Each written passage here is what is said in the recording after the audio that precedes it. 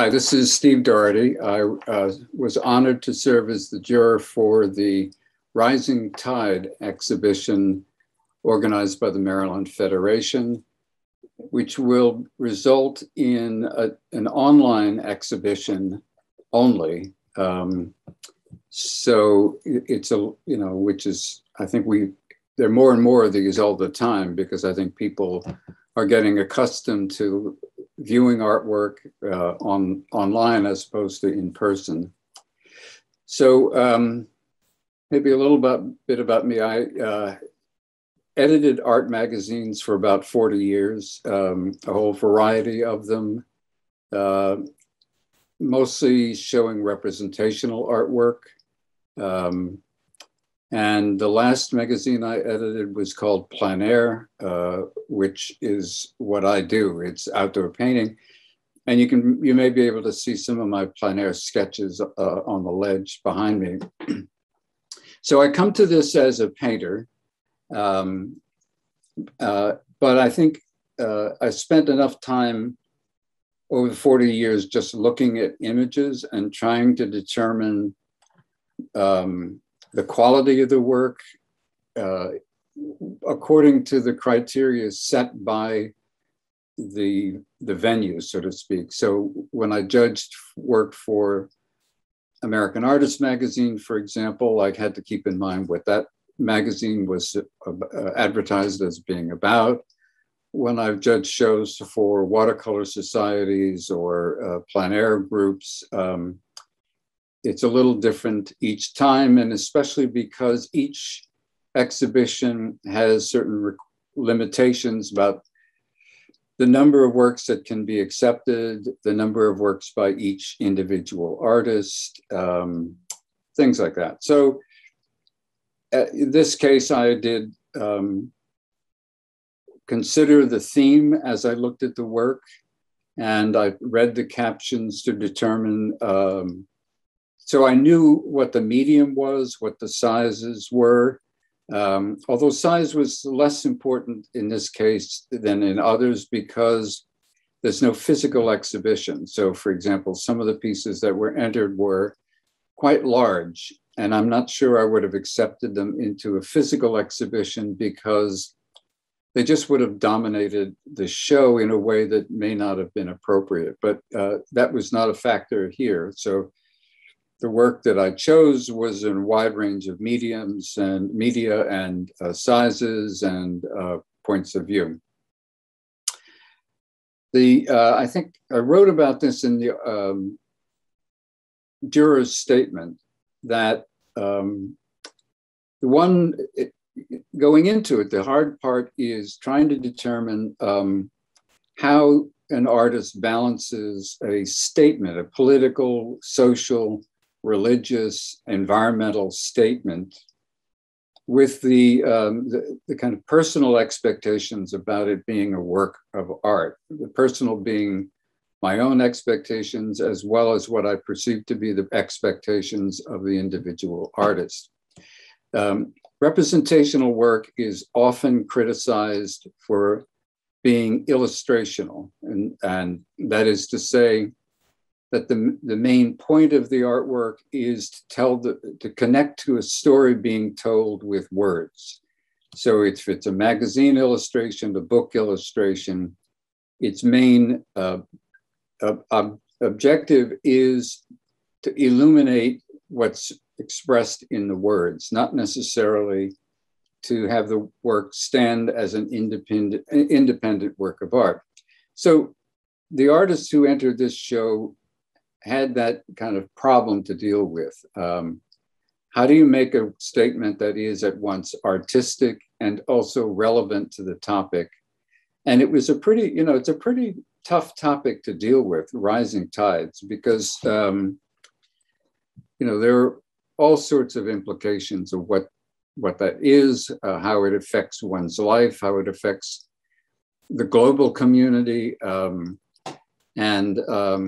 So trying to get a comprehensive statement into one image and to make that image independent of a particular written or verbal expression was tough. And I salute the artists who entered this show, because I think they grappled with that quite effectively. I can't think of any of the work that was submitted which I thought was kind of trivial or totally linked to some kind of political or environmental statement. I think each one of them had at its core a personal and expression from the artist that came from their personal feelings about the topic, but also their association with the medium that they chose. So they, printmakers were very comfortable using printmaking. The photographers were comfortable with using photography. And that elevated the work overall. And I was pleased that I wasn't rejecting anything because it was sort of obvious and mundane. I think in every case, the artists gave serious thought to the topic and couched their expression in terms of their own visual orientation, their aesthetic preferences, and the personal expression. So, I was. My hat is off to all of the artists who entered the show, because I think they tackled the difficult process very effectively. And I think the resulting show will be much better for that commitment that the artists made. So that's overall. And I think, every judge has his or her kind of point of view, so to speak. And, I guess I could be honestly say I found it most comfortable to deal with the images that were paintings or prints. I got my MFA at Cornell in printmaking and studied intaglio, screen printing, relief printing, photo processes, all of that. And so, when I look at an etching, or I look at it with kind of affection, but also from a very personal point of view. Similarly with painting, because I do a lot of painting, mostly plein air, but I've done all sorts of painting. And so it was very easy for me to kind of apply my own personal aesthetic and to that work. The photography, I've never been a photographer myself, but at the end of the day, image making is image making. And especially when you're talking about digital images. I mean, if I had to go then to the gallery and judge the original works of art, surface appearance, presentation, use of materials, all of that kind of would factor in, but it doesn't in this case. I don't really get deeply involved in how the paint was manipulated, how the size or the proportions of the photograph mattered to the end result, or of any of that sort of stuff. So it was a little different than if I were looking at the originals and making judgments about them. In choosing the award winners, I tried to highlight pieces that I thought really did a very effective job of dealing with the subject of rising tides in whatever way the artist chose. And secondly, how they work with the materials. The paint, the print, the etching materials, the photographs. There were some three-dimensional pieces as well. So, I have a certain respect for professional craftsmanship, and I've written about art processes and worked with a lot of different art processes. So I get concerned about how the work is actually created. But at the end of the day, it's like judging any other kind of visual image. There's a kind of impact that comes across in the work. There is some message, in this case, dealing with environment. I think some artists probably feel the whole impact of rising tides more than others, depending on where they live. If you're in Manhattan or the Maryland shore, or in the coast of Florida, you live with the impact of rising tides all the time. It affects your life. It affects your future. You see that on a daily basis, and I'm sure it affects how you respond when you're creating a work of art. It isn't to say that other people can't understand and empathize with what's happening, but I think people who live in coastal communities can't deny the impact it has on their own lives. So I think that it's part of the creative process. I think probably comes from this deeper understanding and lifelong experience that artists have in dealing with rising tides. And that's very evident. The photographs, I think, were particularly dramatic in dealing with that. The ones that I really liked and singled out had a simplicity in the elements chosen.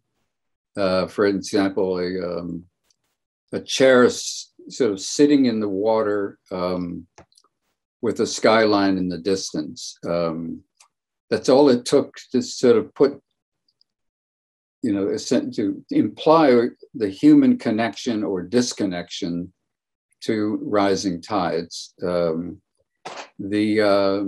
There were others where there were remnants of piers sticking out of the water. There were collapsed and decaying structures in the water, which in very simple but direct terms kind of confronted the cost of what happens to rising tides.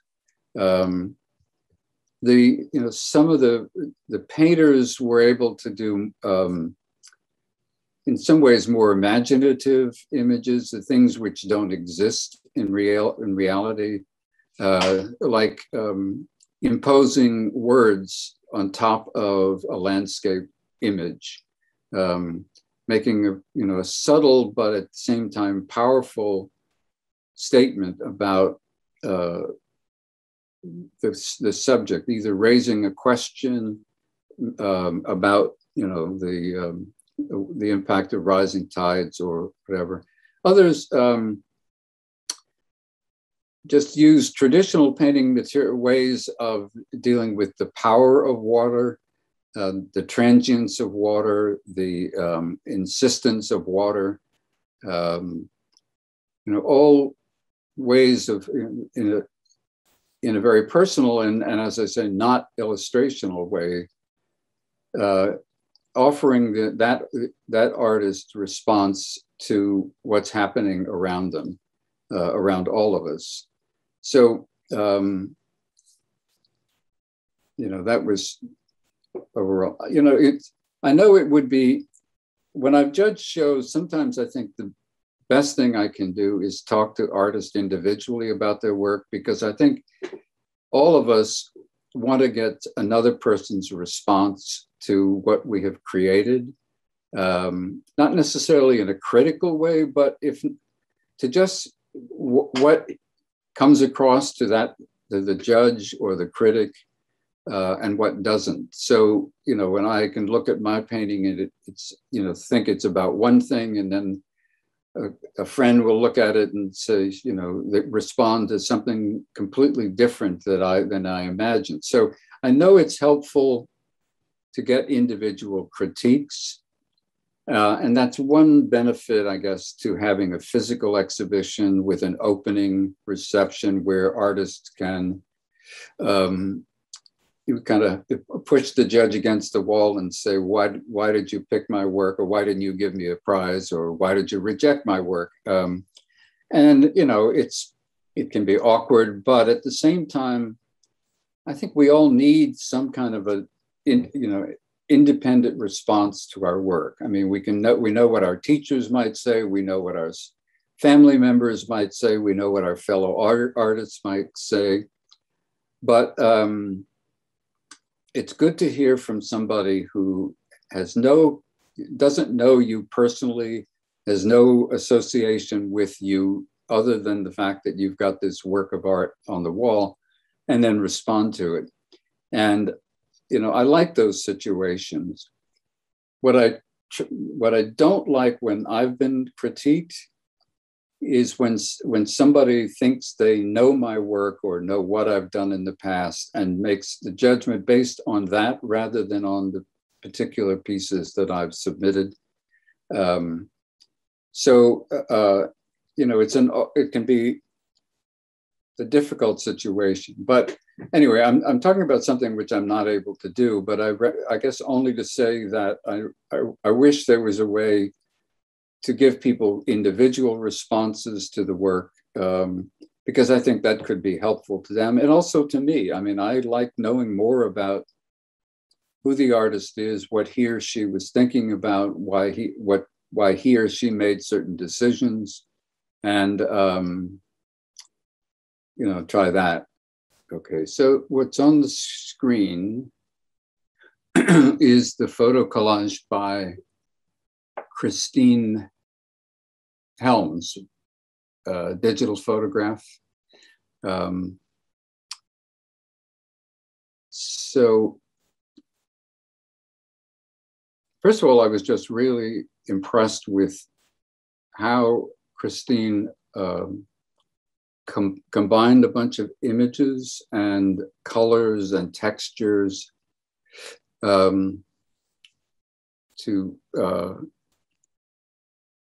make, you know, this final image. And there's this big kind of almost architectural piece of being photographed by people and above water. So what I love about this is it's endlessly fascinating.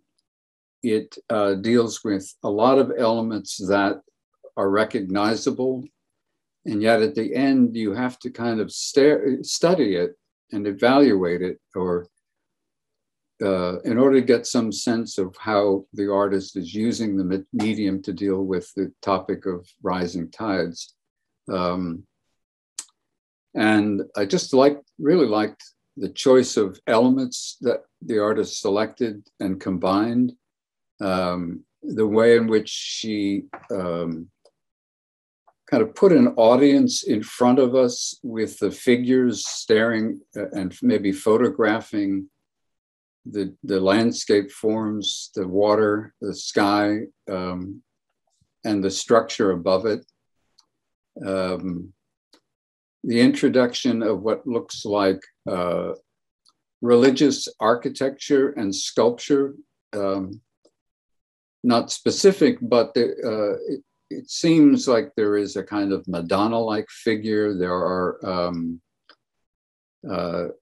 columns for something that could be a religious piece of architecture. Anyway, it's so what I loved is that there's a great deal to think about, to evaluate, to try to understand.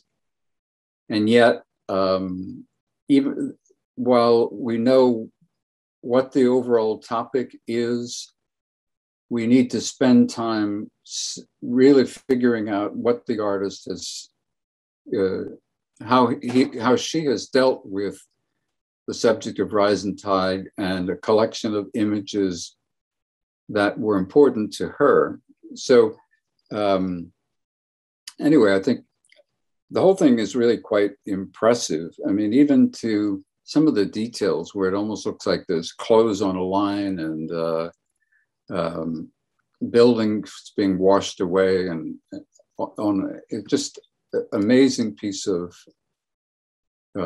imagery, which I guess was photo manipulated. Somebody who has better computer skills than I do. So the next one that comes up is the etching. This is a line etching, cattails in the foreground, shoreline, industrial buildings in the back.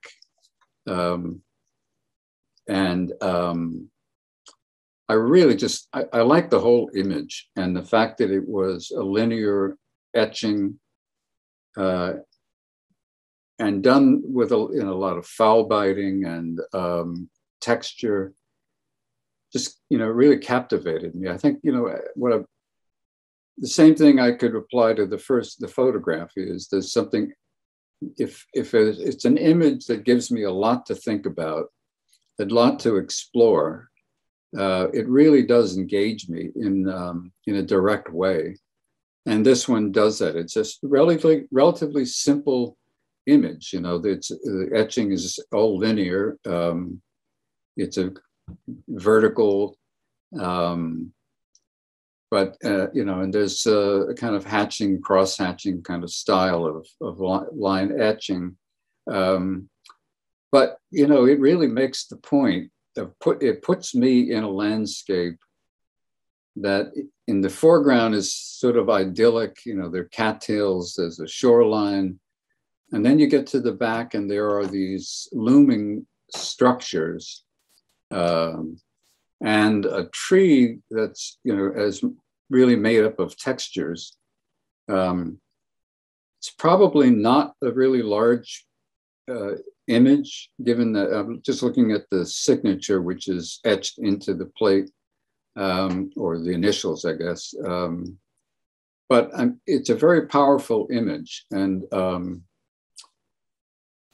was very impressed with it. But again, sort of on the same level with the photograph, it's not just what it says, but what the opportunity it gives me to kind of just keep thinking and looking and wondering about what the artist has done.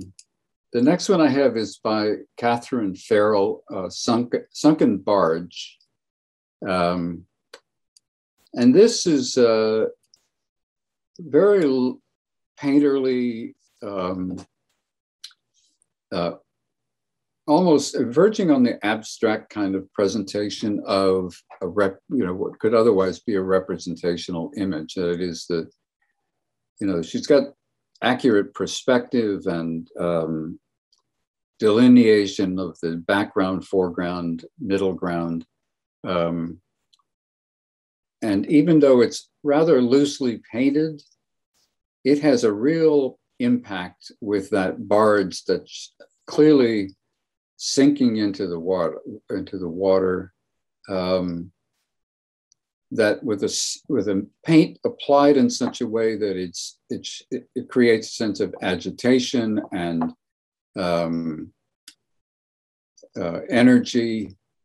The sailboats that are in the back are also, they're painted with in the same kind of loose way that gives you a feeling, a kind of an uneasy feeling about them and where they are and what's happening to them.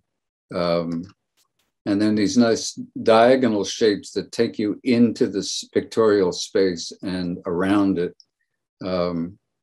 So I think overall it has a real power to it I felt that impressed me anyway. So, okay, now I get to the photograph by Mike Iserman, High Tide at Tidal Basin.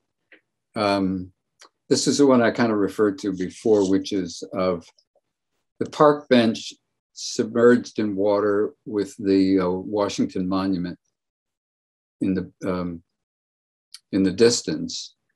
And then just piece of trees on the left-hand side to show you where the land is relative to this park bench.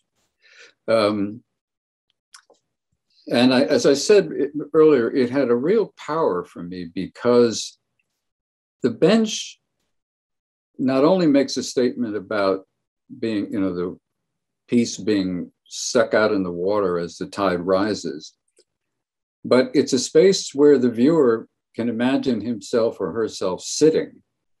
So it puts, in a way, it puts the viewer into the picture using a seat, as if to say, not only is this thing out of place, but it's a place where you ought to put yourself to really understand what this is all about. Similarly, the skyline, has just a few elements. The Washington Monument, a little piece of another building, and the distant shoreline. So it's been pared down as, in some way, and it could have been, the artist could have manipulated the photograph to clean it up and make it, a trimmed statement, which was very effective. I mean, even the little bit of branches sticking out over on the left-hand side, which are without leaves, even though the other vegetation suggests that there ought to be leaves on it. So that then even that says, rising tides impacts the vegetation along the shoreline in a very direct way.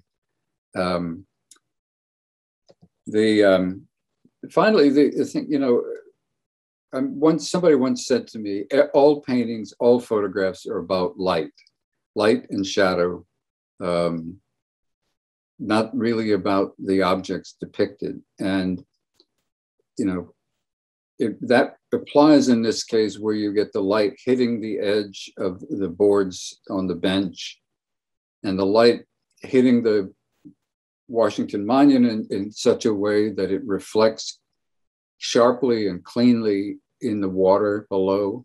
A light that shows you calm water, that it's not turbulent, but it's sort of like something coming at you in a very direct, quiet, and menacing kind of way.